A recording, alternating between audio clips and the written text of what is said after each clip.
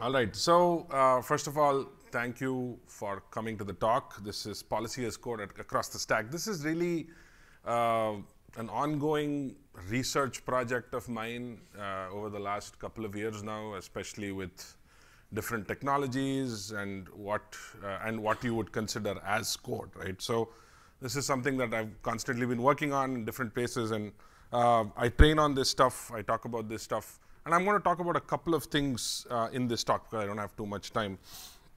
So first of all, an introduction of myself. My name is Abhay. I run two companies. One is a security services company called V45 and also a training platform called AppSecEnginner. So we kind of have the best of both worlds where we see a lot of things happening in the real world and use those things that we see happening in the real world to build out training labs and so on. So a lot of this is based on real world stuff, and I'll be showing you some labs from our environment as well. I train a lot. I do a lot of work in the AppSec automation space, the cloud native space. My job started off in mostly offensive security about 12, 13 years ago, but now it's largely moved towards scaling application security, scaling cloud security, and so on and so forth. So that's really what I do. I've trained at Black Hat. I continue to do a lot of training and speaking at Black Hat and so on.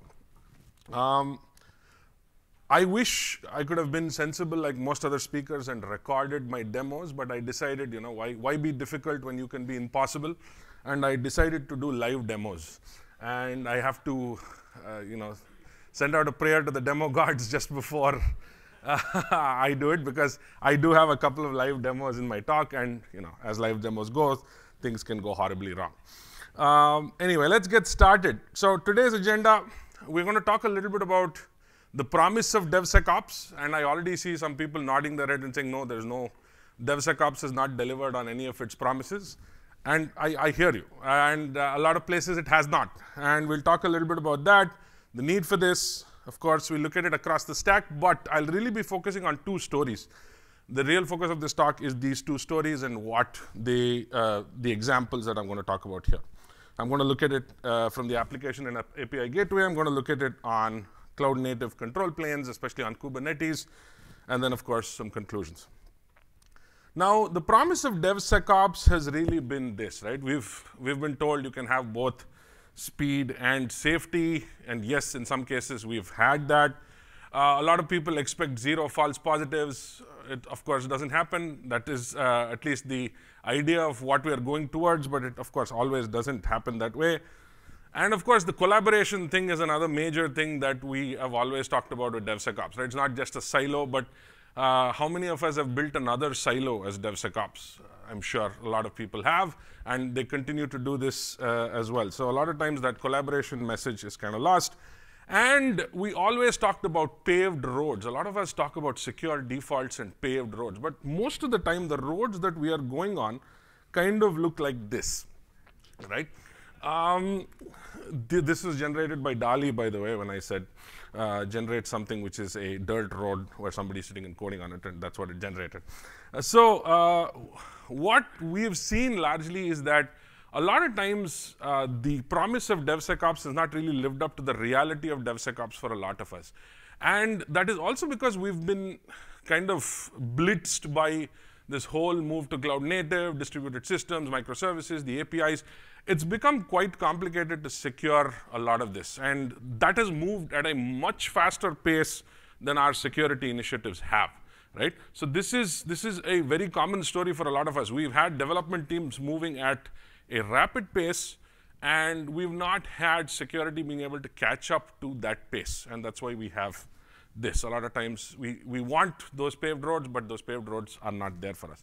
Now, today I'm going to talk about some approaches that you can use. Again, this is an idea talk, which means that obviously not everything you hear in this talk are ideas that you can take and maybe do something with it. So that's really what this talk is about. It's not necessarily a thing saying, okay, this will work exactly this way for you. That's never going to work, right? It's everybody's use case is different, everybody's organization is different, the bureaucracy within that organization is different, so obviously the things change, things are different based off of all of these variables. Now, let's specifically talk about one set of problems, especially related to APIs and where they're deployed, which is typically on cloud native infrastructure. in this case, I'm going to be looking at Kubernetes as a large example. So according to the numbers, 88% had API authentication issues. This was from the Palo Alto API security report. The API security top 10 from OWASP has the broken object level and property authorization. Authorization is a pretty big problem with APIs. I'm sure a lot of you will agree with me, right? Authentication is also a problem, but I think beyond authentication, authorization is the bigger issue. And I think the reasons for this are pretty clear, right? Because let's say you're building 5 different services or 5 different APIs. The way you would roll out authorization for those 5, even though they may be using a homogeneous authorization mechanism, would be completely different. One team would do a great job of authorization, the other team would do a completely terrible job of authorization. And there is this massive inconsistency that you see between these teams working on authorization, especially, or any other type of validation and authorization and so on. So really what the as code movement wanted us to do is really come up with things as code, right? So you have your SAST as code, DAST as code, policy as code, your infrastructure as code. The idea is that you have, it's in version control, it's a single source of truth, it's scalable, you can automate it, you can test it, it's consistent and it's reproducible. That's really what we want from the as code thing. You should be able to compose things that you can use to do all of these things. And of course, it should be something that we can continuously improve on. It should be high fidelity, especially when you're looking at things like SAST, where you don't want too many false positives. The SAST rules, the SAST as code, which you're seeing with the rise of SemGrep and CodeQL and all of these folks, is really high fidelity rules that should help you identify actual security issues and not throw a mountain of false positives at your door, right? So that's really what you want with the as code movement. Now, when you look at your typical DevSecOps, your DevSecOps cycle, your DevSecOps snake in this case, you're really, what you want is security embedded at multiple stages of the cycle, right? It's really that. It's what you used to previously call a secure SDLC or whatever it is. You might have multiple names for it, but this is what it really breaks down to. Right? You want to be able to embed security feedback loops at different stages of the SDLC. And that's really what DevSecOps is all about, being able to embed these feedback loops at different stages of the SDLC. In my view, as code plays a very important role because you can embed different parts of as code in different stages of the SDLC. And some of it we're already seeing the rise of. I'm sorry. The animation is kind of, oh, it's slower with, okay. So the idea here is that you have multiple places where you can plug in your either customized or pre-built or things that have already been composed as code in different stages of the SDLC, right? If you look at it today, we have detection engineering happening in a big way because of things like your Azure Sentinel with KQL and things like that. You're seeing detection engineering become a pretty big thing. Yara, Sigma, all of that stuff is really all about what we're seeing detection engineering as code, right? We're able to compose this as YAML and be able to put this out and do detection engineering on top of that. We can do SAST as code has also become a reality today because you're able to compose custom rules. You're able to create custom definitions, custom plugins on top of existing tools for multiple languages. You're seeing this with SemGrep, you're seeing this with CodeQL. Threat models as code has also become a nascent reality. I don't think it's as adopted as we'd like it to be, but it is something that we're seeing. In fact, OWASP has its own threat modeling as code project, which is the PyTM project, and there are other projects out there that do this as well. I'm going to be talking specifically about policy as code. Now, policy as code is really all about being able to enforce some kind of an automated policy at a certain gateway point, right? So typically, this would be at your application gateway or in your cloud control plane or in some of these areas, right? So this is really what policy as code is all about, and it's largely around access control, but it doesn't always have to be around access control.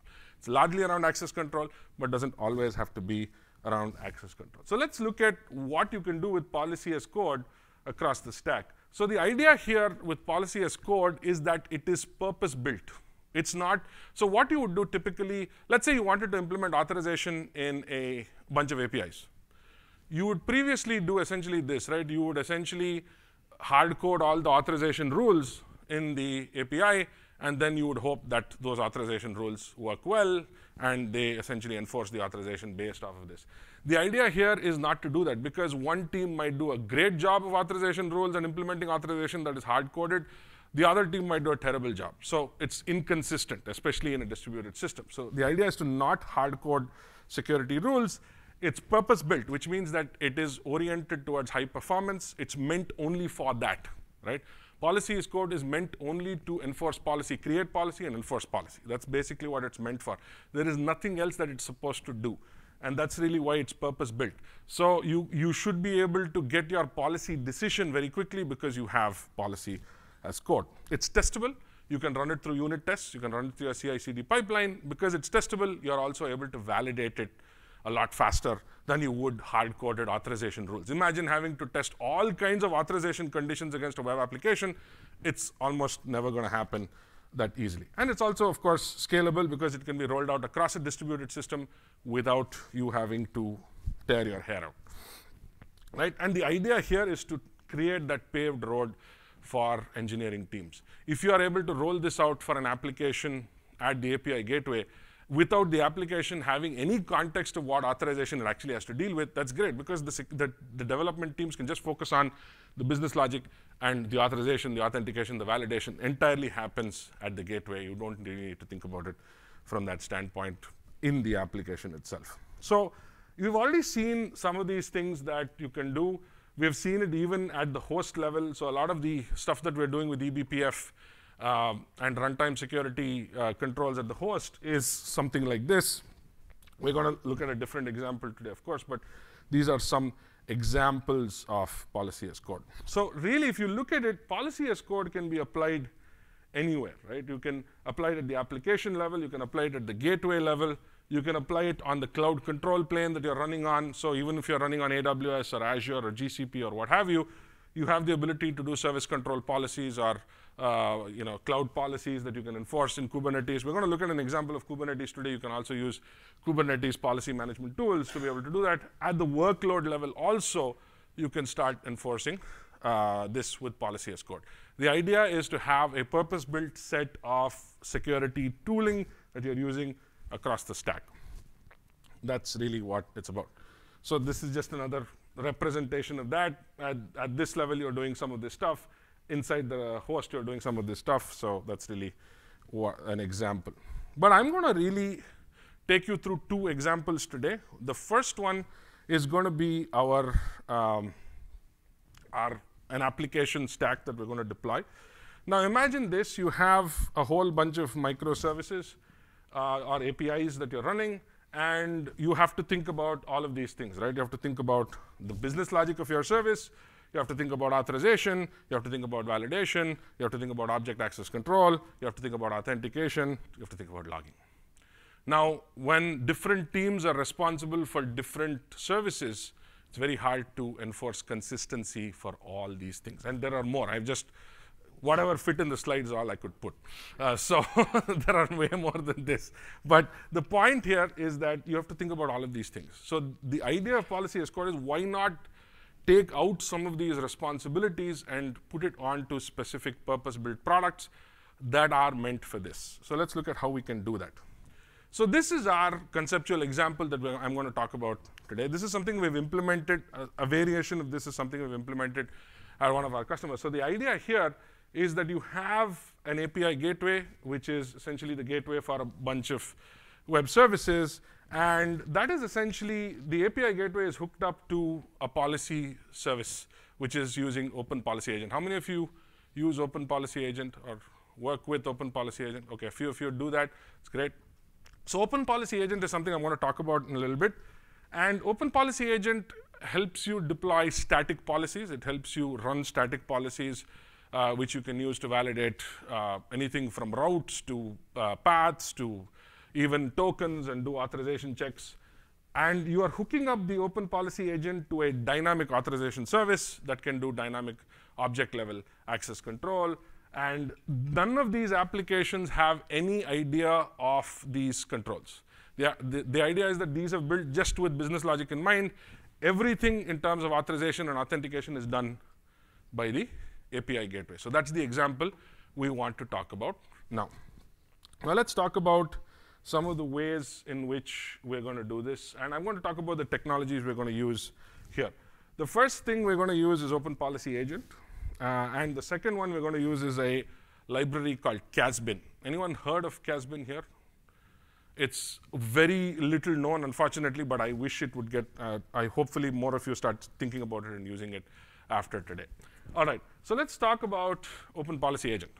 Now, Open Policy Agent is a policy management framework. You can use this for composing policies for anything, right? Literally for anything. People have used this for composing policies on Kubernetes. People have used this for composing policies on the kind of SSH host that you should allow inside a Linux machine. The idea is very simple. You get a request. The request is passed over to Open Policy Agent, which can be running either as a binary or as a server. The Open Policy Agent gets this request. It checks whether a policy matches for the request that is coming in. If the policy matches, Open Policy Agent says, I accept it. If there is no policy of this nature, it says, no, deny. There is no policy of this nature, and you can deny that request. Very simple operation, but it's truly amazing what you can do with Open Policy Agent. Now, Open Policy Agent requires you to use its own domain-specific language that it has. It's called Rego. We'll look at some examples of Rego. And that's what you need to use for Open Policy Agent. So you get a request. It passes to Open Policy Agent, which can be running as a server or as a binary, however you want to deploy it, whatever works for you. And then, of course, it checks against the policy. If it matches the policy, it comes back with a decision, which is an accept decision, or it comes back with a fail decision. Right? So Rego, you can do a whole bunch of things. And every expression in Rego with Open Policy Agent evaluates to a Boolean, which is either true or false. Right? So every expression, so it's very simple that way. It's a policy engine that just evaluates to true or false. So all the rules that you compose evaluate only to true or false. Right? So that is, so this is an example in this case. We're checking whether somebody is trying to read a resource called protected. If that is what they're trying to access from the request, it allows it. Otherwise, it disallows it. This is, again, the default allow is false, and it's a very similar rule. The default allow is true. You can check whether the user.role is admin. If it is, even you can enforce functions. You can use functions that will start to check whether that is the case or not. You can validate strings. You can validate not only strings, but you can also validate. You can split strings. You can do a whole bunch of things with it. You can validate tokens. So you can pass it a jot, and you can validate the jot and check all the claims on the jot and entirely validate whether that jot is a valid thing before you even allow that particular request to access your application or not. Right? So this is basically what you can do with Open Policy Agent. It's used in many places. It's used in Kubernetes. It's used in OS policy management. It's used in Kafka topic authorization. It's used in several places. Now, Open Policy Agent, as you would probably see, is static, right? It's basically you've composed code, and it's static. These are static rules. But what you really want is dynamic authorization, right? So you want somebody to sign up. So let's say you have a system where users sign up to your system, and once they sign up to your system, they have access to certain things. Now that's obviously dynamic. Based on that user, based on that user's privilege, based on that user's action, they should be only able to access this object or that object or some other object. That is dynamic. And Open Policy Agent does not allow for dynamic policies like that. You should compose it as a static policy, and it doesn't have access to dynamic policy. This is where the next implementation that we're going to use comes in, which is essentially Casbin, right? So there are a lot of these frameworks that are out there that do this today. There's Casbin, which is the one I'm going to be talking about. There are others there's one from Oso, which is also open source. They have a commercial product as well. Amazon recently released their authorization as code framework called Cedar. You can use that with AWS with a specific product in AWS called verified permissions, which is quite an interesting product as well. So they've launched something in the same line. And this was all really, a lot of this kind of was inspired by this project called Google Zanzibar, which kind of was one of the older projects that I don't think it was ever made into an official Google library, I'm not sure, but this was one of the projects that was used as a base reference to a lot of the other projects that have been spawned from this. So at its essence, it is really this, right? Object level authorization is this. You can cut it however you want. You can have roles, you can have attributes, you can have whatever. The idea of object level access control is this. Subject has access to object to perform an action on the object, right? Now you can add some extra magic on top, which is your role-based access control, which is essentially your subject divided into groups, has access to a role, and that role has access to do something against a particular object. That is role-based access control. And then you have attribute-based access control, which is your subject can invoke a bunch of actions against the object with additional context between the 9 a.m. and 5 p.m. Eastern. That's attributes, right? You can add additional attributes to that and have access control parameters set.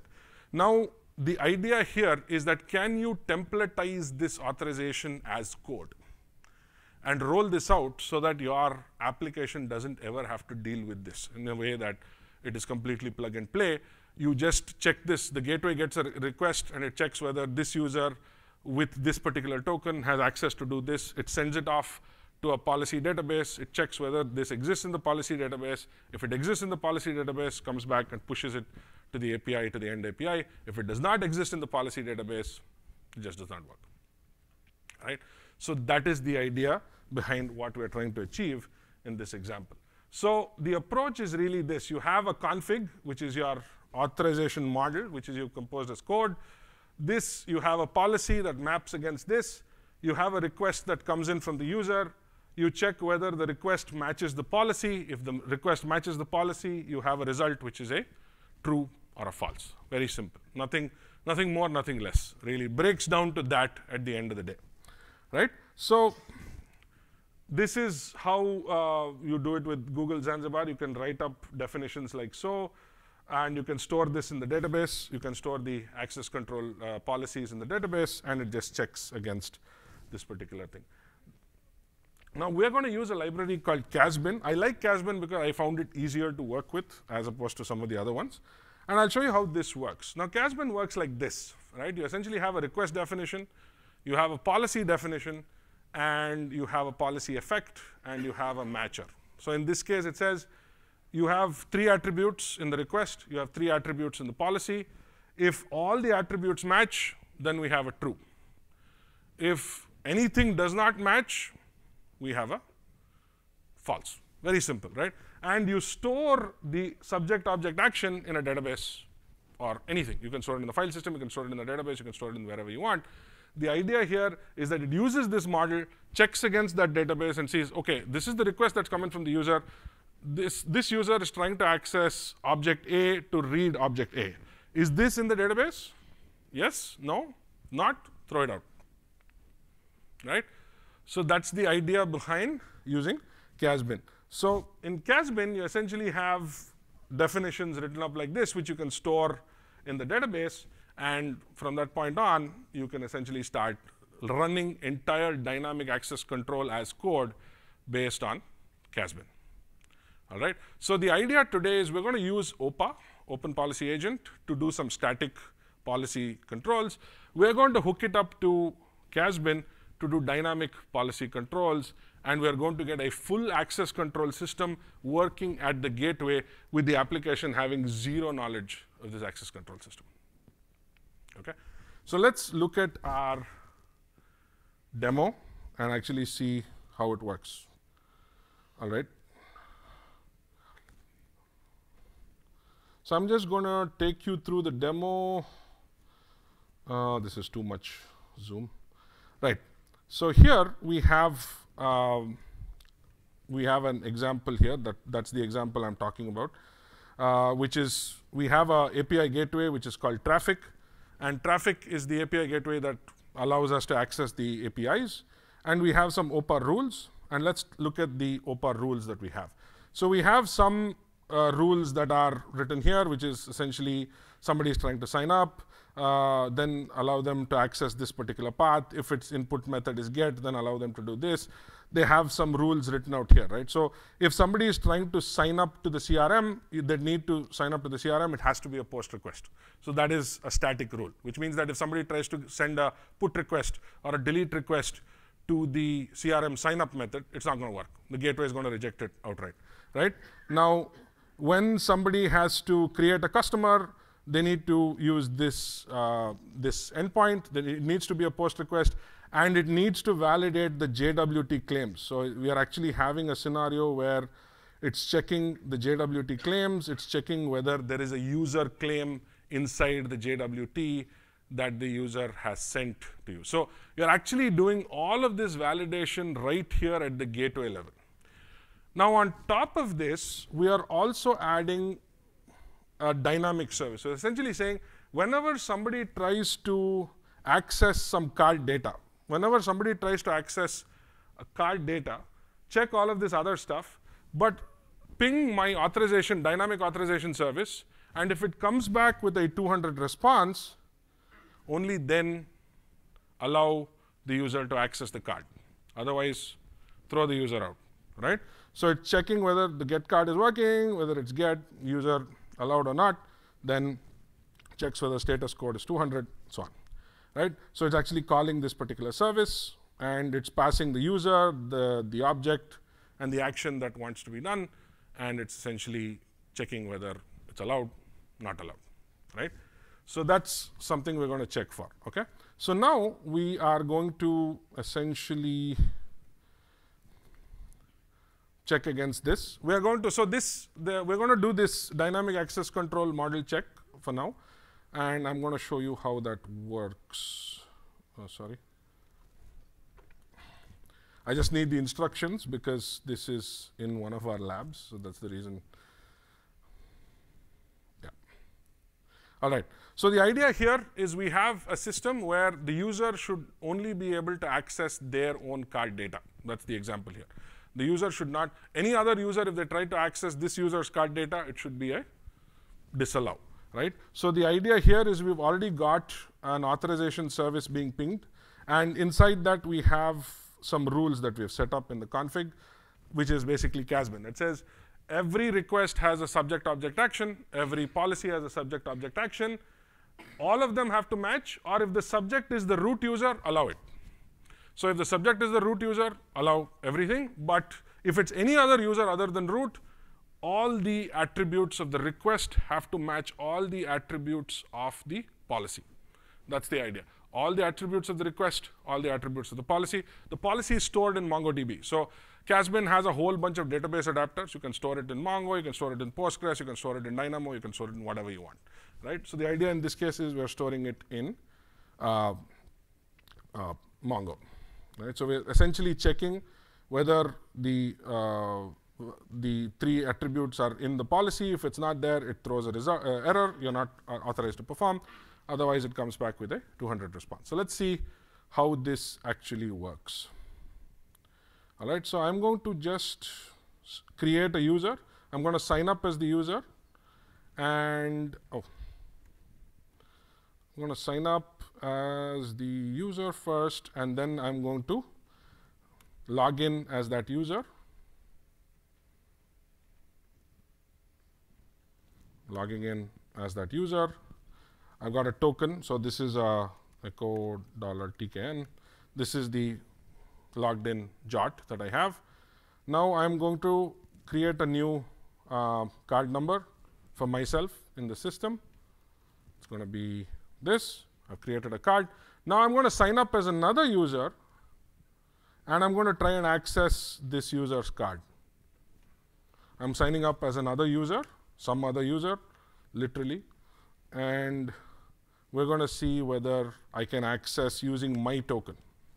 And remember, the application at any given point in time has no concept of authorization. All of this is being done at the gateway. There is nothing that the application even knows in terms of an authorization model, right? So in this case, we have the token.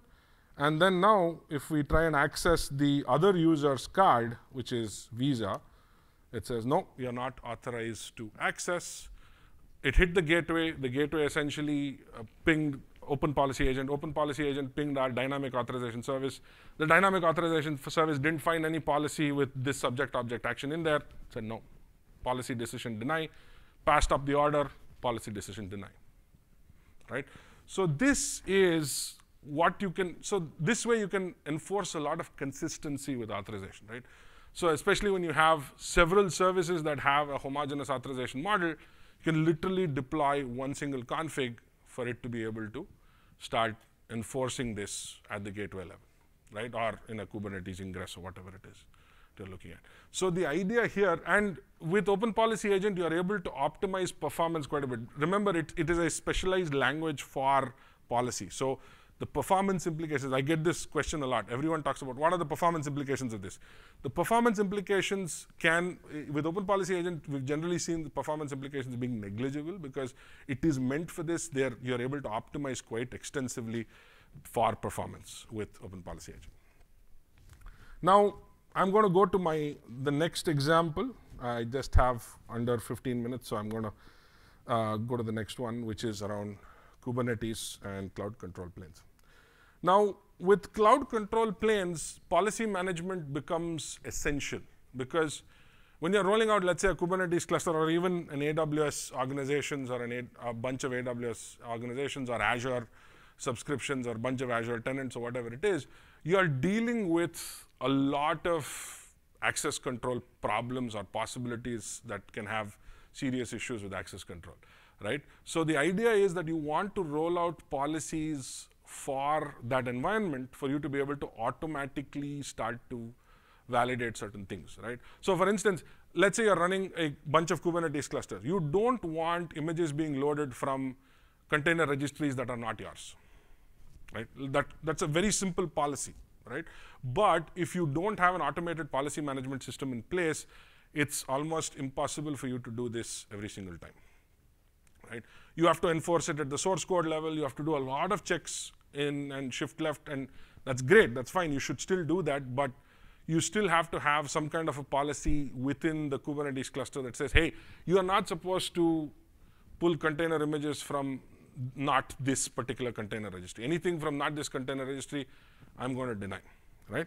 So now you have a whole bunch of policy as code tools for cloud control planes. Each cloud provider has their own policy tools that they provide. So AWS has something called service control policies, where you can essentially restrict what kind of services and what kind of access to certain types of services you want to allow within the concept of the whole AWS organizations. Azure has a very similar thing.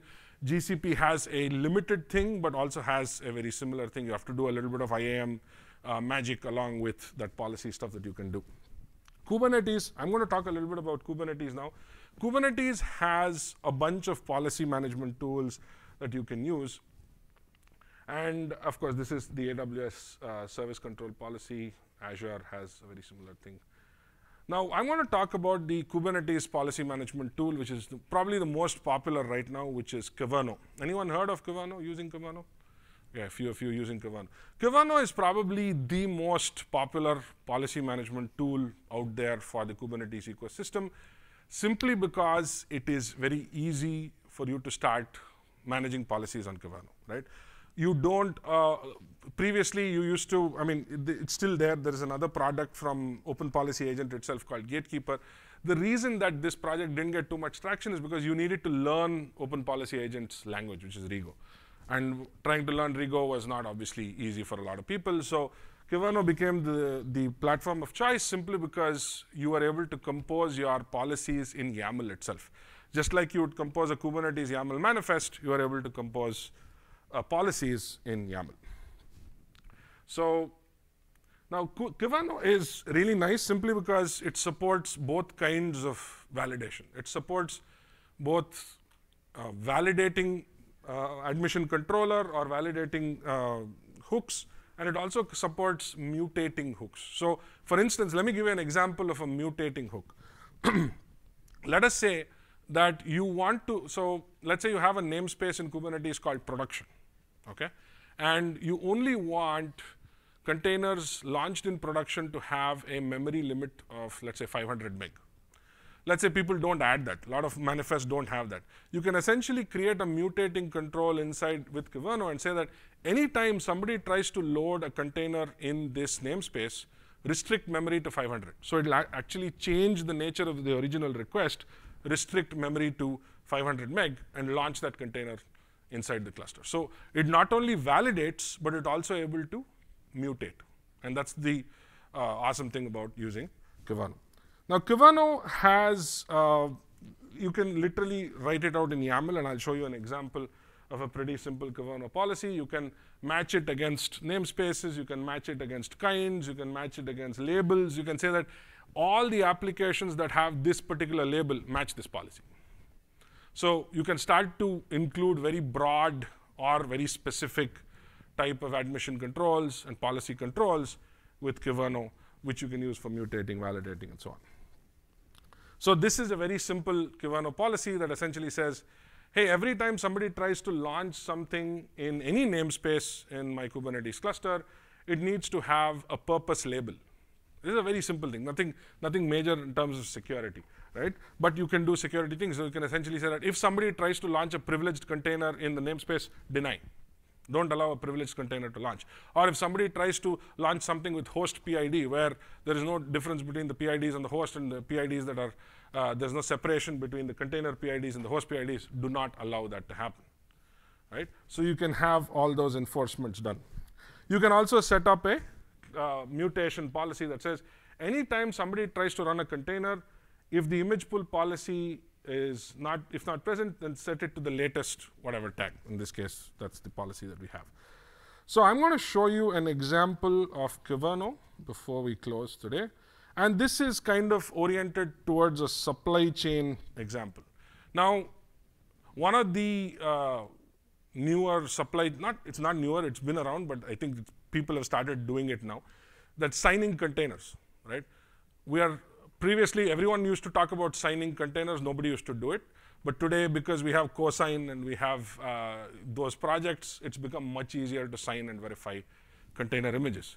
Now, let's say we want to set up a policy within a Kubernetes cluster to say that only allow signed images in this cluster with this, which have been signed based on this public-private key pair, which is this public, and give it a public key reference, so that if any other type of image is trying to get launched in that container, it just doesn't allow it because the signature doesn't match, or the key that it's been signed with does not match. So that's the idea behind our example here. So let's look at the policy. So here we have a policy that says verify image. We are essentially validating failure actions. We're essentially saying enforce it. Kyverno has a very cool flag called background as well. Now, what does background do? If you turn the background true, it will actually give you a set of, it gives you a report of all the violations that have happened in the previous containers launch. So let's say you're obviously launching it to a live cluster, right? So in this case, if you set the background true, it will give you an audit statement saying, hey, these are the containers that have not been signed. So you might want to take immediate action on it. Right? So background, it's pretty cool from that standpoint. So what we're going to do here is essentially going to say that, look, any image needs to be, first of all, the image needs to come from this particular registry, and the key needs to be this. This is the public key that we're referencing. Right? It's signed with, obviously, the private key that we don't need, but the public key reference is going to be this. So if it is not signed with the private key that corresponds to this public key, do not allow it. All right? That's basically what we're trying to do. So now let's actually go ahead and try and launch two images, one obviously signed correctly and one obviously unsigned. Let's try and see how that works out. So I'm going to try and launch, and I've already loaded this policy into my cluster. It's already ready to go. Or have I? Let me just recheck. Last thing you want is, oh, I don't think I have loaded it. Oh, it's already there, okay. Let me just add this. I think I forgot to add this. Yeah, okay. So now I'm going to try and load an unsigned image. So this image that we have is unsigned. This is not signed, right? So ideally, this should not work because now we have a policy within the Kubernetes cluster that says, check the signature. If the signature doesn't match, throw it out. So now let's launch the unsigned variant. And it immediately says, nope. It has to be signed as per the policy that you've set up. And you can restrict this to a namespace. You can restrict it based on labels. You can do all kinds of very specific actions. You can restrict it. I mean, you can keep it cluster-wide. You can keep it namespaced. You can have it at different stages, at different parts of your cluster, or at different scopes of your cluster. So this is not working. But if I try and launch a, let's say this is signed with a different private key, which does not correspond to the public key that we have, it's still going to say no, because it does not correspond to the public key. But finally, if we launch the signed container image, which is the actual valid one, it says, yeah, I allow it to go through. Right? So the idea behind using policy as code is for you to be able to offload policy management, policy enforcement decisions to purpose-built tools. And when you are using distributed systems, when you're using, especially when you're running a lot of APIs or microservices and things like that, this is an essential thing that you need to have. Because without this, it becomes very hard to start. And you can do it with SAST-based things. You can check the YAML manifest. You can check all of that stuff. You can still do it. But the problem is that there is still no last resort. It's not defense in depth. If it passes through one of your SAST checks or your CI/CD checks, then it's all the way through to the production or potentially production environment that you have. So policy management is essential. You need to, it's really a powerful way to enforce consistent secure defaults. That's really what we want. Now, I'm not saying this is the only thing you need to do for secure defaults. Obviously not. But this is definitely one of the key things you should be thinking of for creating those paved roads. All of us talked about paved roads. We talk about secure defaults. We should be able to use this to be able to have that consistent enforcement of secure defaults so that developers don't have to think about it every single time. Every time somebody is coming up with a Kubernetes manifest, they don't have to think about it all the time. It's basically enforced, and by the time it gets to a Kubernetes cluster and rolled out, it's enforced at that particular point in time. So distributed systems, it brings more order. It gets more complex as we go. So that's one of the reasons you should have policy as code. And of course, the thing with policy as code is you have purpose-built tools that you can use across the stack. So we saw 2 examples. There are several more that you can use, right? So these are some examples of what you can do with policy as code. I've just explained 2 stories, but like I said, there are lots of other implementations possible. Nearly every cloud environment, even CI environments. For instance, there's a CI tool called Harness that has Open Policy Agent built natively into it. You can use that for enforcing CI/CD guardrails and checks. GitHub Actions has a lot of these as well that you can use. They are literally available at all levels of the stack, if you're thinking about it. So one of the things you should do is look at how this can work for you and start implementing it as much as you can, depending on your environment, your specific use cases, as you will. With that, I come to the end of my talk. Thank you so much. I appreciate it. Thank you. Any questions? Yes.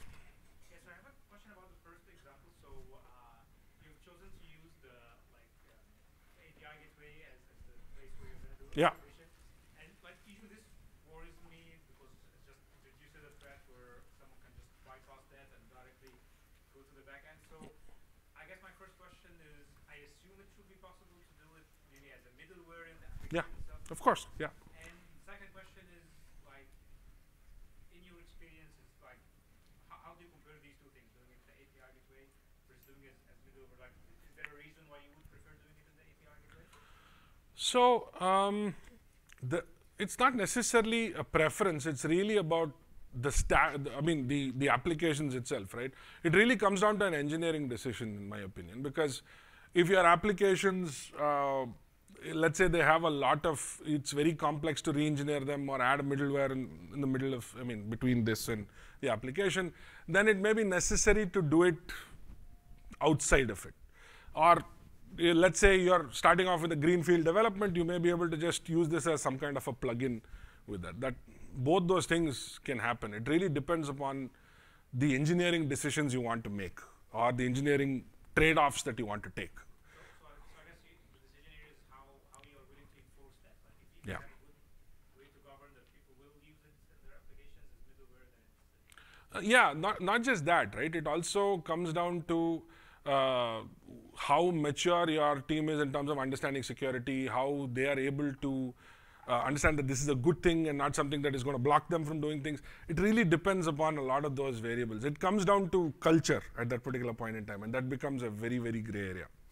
I think you can use like SAS, static tools to see whether they're using the middleware as well. So Yeah, I exactly. think there are like different ways. Yeah, absolutely, yes. Any other questions? Yes. You kind of touched on the performance of the Yeah. Did you see any degradation in performance when you were using Casbin with it? Not really, because again, it really depends on how you're using it. So, for instance, there is a better performance if you use both as binaries because they don't have to be used as server processes, so you can use them as inline processes. That is generally, both are written in Go, so it's generally pretty fast. They're quite performant from that standpoint. Open Policy Agent does have a pretty detailed, a pretty detailed guide on how you can improve performance. Casbin is really all about, so Casbin, the way Casbin is implemented is that it's a framework which is implemented by multiple libraries in multiple languages. So it really comes down to how that library is handling the performance of Casbin. So it's a little bit more subjective with Casbin, but with Open Policy Agent, it's pretty straightforward. I have a question. Yeah. In terms of the API gateway. Yeah. That's doing Yeah. the actual management. Have you seen that be a potential blocker? So if I have a bunch of teams that are deploying microservices, that policy agent has to be updated. Yes, of course. Recognize the new paths. Yes. So how do you avoid the policy as code server from being a single point of failure in that case? So, Or a blocker, right? You have to be able to update that. So in the way that I would compose the policy itself would be for things that are being built and not negate things that are not in your policy definitions, right? Or at least have some kind of a testing with different environments and then run a bunch of tests to see whether. So for instance, you can use Open Policy Agent with an Open API specification and start to do some enforcement based off of that. So that is something you can do. But yes, this is just like any other code. It has to be tested in a non-prod environment. It has to go through the motions of CI/CD as part of a build process and then get deployed somewhere where it has been tested, validated. The good thing is you can do it. The good thing is you can. Whereas imagine trying to do authorization testing across maybe 1,000 different entities. It's just impossible to do. With this, you can roll out unit tests. They even tell you how many microseconds each unit test took to run. So you actually have very clear indicators of, okay, this is an authorization test we did. This failed, and it was valid because it failed because we tried to run a negative test case against it. So that's the kind of test you can run as part of your test suite. So just like you're running your unit test suite, you can include the unit test suite for Open Policy Agent as well. Yeah. All right. Any other questions before we close? Thank you so much. Appreciate your time. Thank you. Thank you very much.